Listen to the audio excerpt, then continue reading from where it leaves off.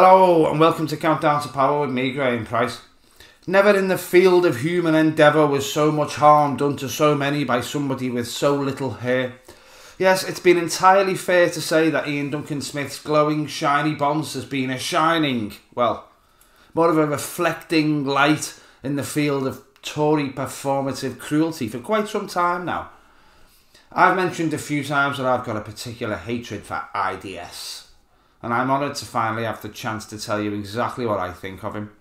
From £38 breakfasts to 300,000 dead scroungers to a few horrible Conservative MPs that surpassed Duncan Smith for sheer Tory twattery. Mr Duncan Smith has been an MP for over 30 years and was party leader at one point. So he has a long, dishonest and decisively cruel history for us to take a little look at. And with a character as deplorable as him, it is really quite hard to know where to start. But the beginning is always the best place. So let's crack on and I'll share a few reasons why I think Sir Iain Duncan Smith is one of the nastiest of the lot right after this. Hey, sorry to interrupt, just a quick interjection. The best way to help the channel and beat the algorithms is to hit the like button, leave a comment when we're done and subscribe if you haven't already. If you really want to help the channel, then hit the join button below or make a donation through PayPal or buy me a coffee. The links are in the description box. It's all very much appreciated indeed. Thank you. Iain Duncan Smith was born with a whole canteen of silver cutlery in his privileged gob in 1954 and was elected as MP for Chingford and Wood Green in 1992. Having utterly failed to lead his party, he was ousted after a confidence vote eventually, making him the first Conservative leader that had not led the party into a general election since Neville Chamberlain. Though Neville Chamberlain was definitely less of an absolute bastard than Iain Duncan Smith. He came up with universal credit, Iain Duncan Smith, not Neville Chamberlain, and claimed it was designed to simplify the benefits system. However, this was total bollocks, and it quickly became obvious that it was actually designed to make the welfare system cost less and take away the social safety net. This, coupled with the sanctions system that the Tories didn't create, but they've certainly taken charge of 1,000-fold, has caused poverty and destitution on a scale not seen since before the Second World War. While our tiny crime minister stands there and insists we've turned a corner and the plan is working, there are still continual stories of people dying in absolute poverty and isolation because of Iain Duncan Smith's welfare reform and universal credit. Latest YouGov polling shows that this winter, more than half of people on universal credit said they were unable to meet basic energy needs, unable to afford to feed themselves or their families, or unable to pay rent at various times throughout the winter.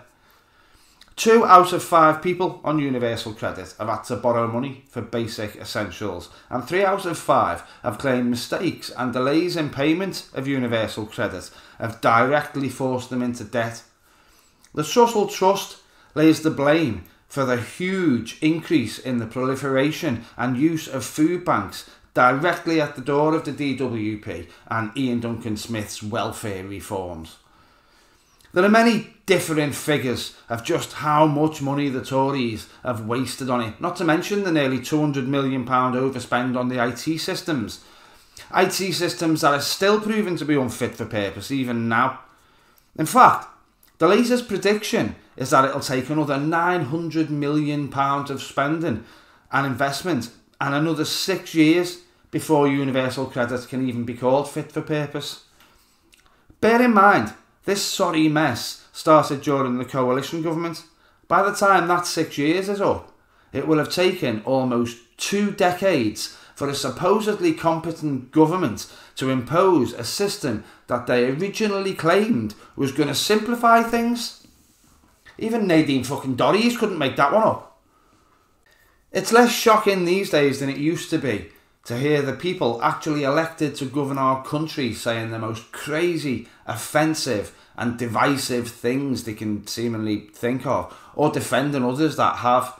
From Suella Braverman calling homelessness a lifestyle choice, to James cleverly labelling a whole constituency a shithole during PMQs, it's really never a surprise anymore to hear some Tory twat has said something else that makes your gut cheer, is it?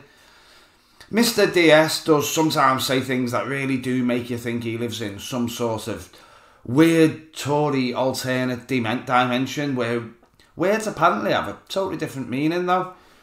When challenged about cuts to disability benefits that left some of our most disabled people up to £3,500 a year worse off, Mr Duncan Smith somehow managed to think it was reasonable to reply by saying, "In fairness, I believe this is the right way to go and will improve the lot of the worst off."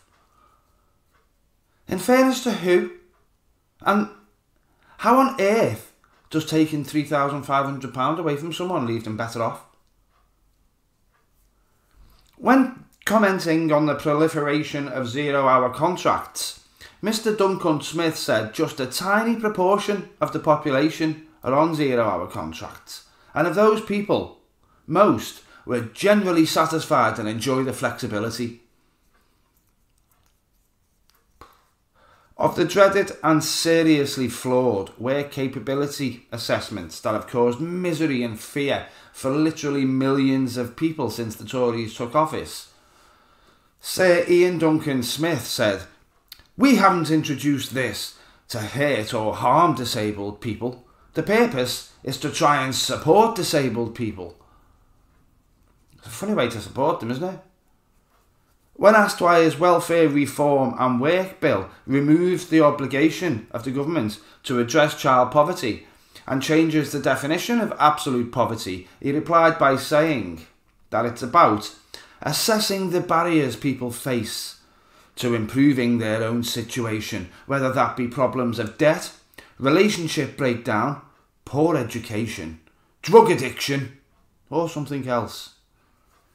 In other words, if you're poor, it's because you're stupid, single, or on drugs.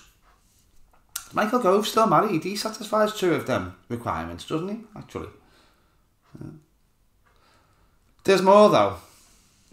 In 2015, the DWP, the Department for Woeful Poverty, released a series of adverts designed to address the rising concern amongst charities and other organisations about their wildly unfair, poorly targeted and deliberately cruel sanctions regime. The leaflet contained quotes from Zach and Sarah, two people who were claiming sickness benefits but had not correctly jumped through every ridiculous hoop that Iain Duncan Smith had built into his welfare reforms and had therefore been sanctioned. Let's just be clear here. Our government is one of the only governments in Europe that has given itself the power to deliberately leave its own citizens without the means to sustain basic, essential human rights, such as being able to feed themselves or heat themselves or, keep a roof over their head. Those sanctioned are entitled to a mandatory reconsideration, but the decision is not overturned in almost 75% of cases. The only other option they have is to appeal the decision at a tribunal, but a tribunal can take years and it's extremely stressful.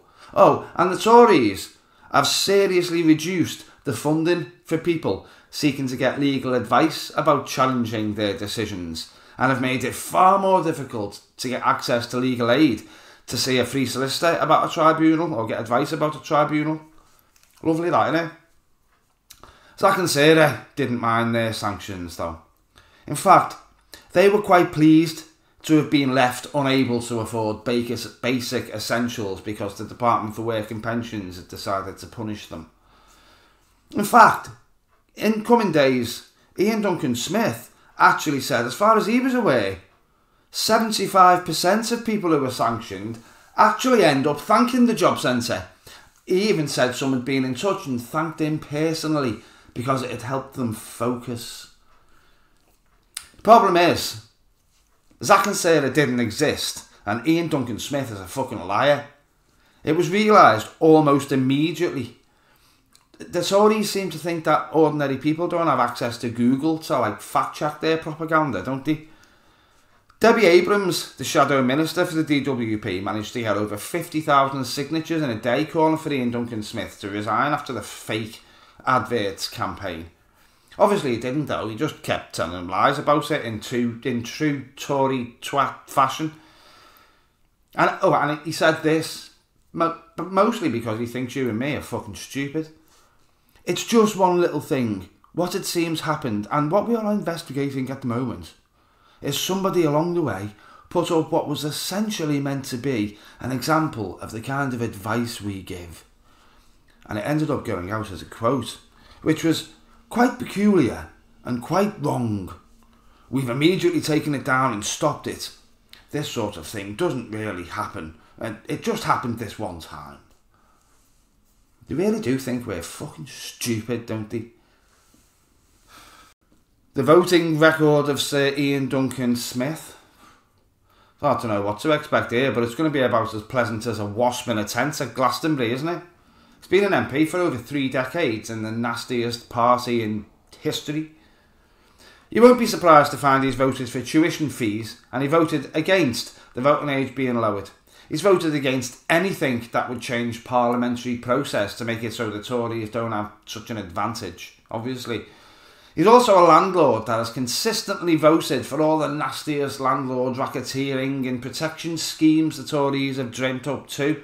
What a shocker. He's voted for more privatisation of the NHS and Royal Mail, but there's not really anything surprising there, is there? That's the type of thing they all vote for. There's never anything surprising in the voting records, is there? The Tories have been voting through absolutely useless, corrupt, incompetent or undemocratic legislature for years. The media just don't bother to report it. I think there's barely a sane person in the UK that could honestly look at the voting records of all the Tories and not be shocked at the sheer appalling nastiness of it all. I mean, like, Bessie in Swanage voted Tory. She didn't realise she was voting for people who were going to force her grandson to leave university with 40 grand's worth of debt. Or when, like, Elsie in Dudley voted for that nice conservative chap with his big blue rosette who knocked on the door. She probably didn't realise she was voting for someone who'd voted, like, 29 times to reduce fucking pensions and things. It's probably some poor bloke with COPD somewhere that votes Tory because he watches GB News and believes everything that Jacob Rees-Mogg says. Doesn't realise he's probably voting for someone who thinks he should pay to see his GP. I honestly believe that there are a couple of million people who go out there and vote for the Tories because they've got no fucking idea who they are and what they want to take away from us. And now I've gone off on a rant, but I don't even care because I've had to spend days thinking about Iain Duncan Smith and his fucking face, his smug fucking face and his £38 fucking breakfast bullshit. Absolute bastard. I hate Iain Duncan Smith. Anyway, 43,000 civilians died during the Blitz in the Second World War in Britain. Almost half of them were in London, but there were loads of other places that suffered greatly as well. Since the Tories took office in 2010 and up to the beginning of the pandemic, there were 300,000 excess deaths registered in the UK. Some right-wing sources will argue that it's a bit less, and some left-wing sources will argue that it's a bit more. So, you know, we'll go in the middle for the sake of impartiality. But that still means the austerity imposed by George Osborne and the welfare reforms imposed by Sir Iain Duncan Smith have killed 6 times as many British people as Hitler managed to. Have a think about that. You can interpret the figures in different ways, obviously. The Tories are masters at reinterpreting figures that they don't like, aren't they?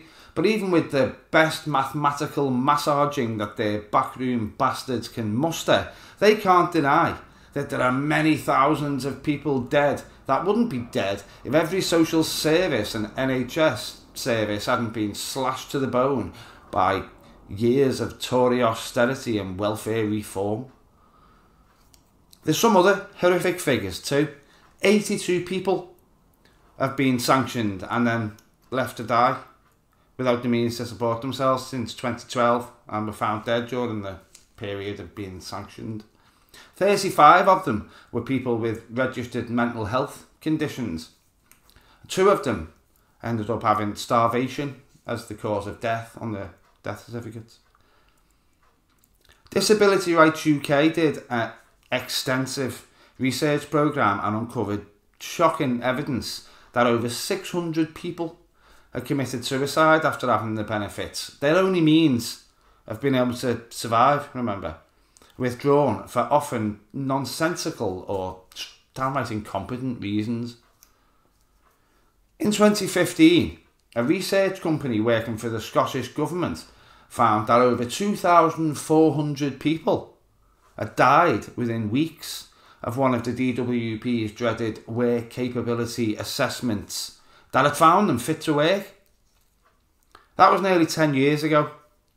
Do you think Iain Duncan Smith was shocked by that and made efforts to address it? No, he didn't do that. What he and his party have done instead is change definitions and hide figures and basically make it more difficult to get any accurate information so these kinds of reports don't come out anymore. And anyway, when asked about it, Mr. Duncan Smith said he simply doesn't recognise these figures and suspects their sources are activists within the Labour Party. Yes, Sir Iain. I'm sure the Scottish Government and a leading UK disability charity are just Labour activists. Fuck's sake. Thank you for watching if you've gotten this far. I'm going to wrap it up because I've banged on long enough and I don't want to think about Iain Duncan Smith ever again. He hasn't said he's stepping down yet, but he's not guaranteed to keep his seat. Very few Tory seats are definitely safe, even some like his. Let's hope this is the last time we ever have to mention him again on this channel, until election night at least. I'm working very hard writing stuff for next week when I'm intending to do a different video every day. So if you haven't subscribed yet, get on it, lad. There's loads more to come. If you want to support the channel a bit further, there are links to PayPal, Patreon and the Buy Me a Coffee page in the description box below. And of course there's the join button for memberships. It's all very, very much appreciated. And, you know, believe it or not, some of my videos get demonetised. I don't care much about that. But what I do care about is seeing as many Tories crying in a sports hall at 3 AM as possible on election night. That's all that matters really at this point, reaching the conclusion of our countdown to power.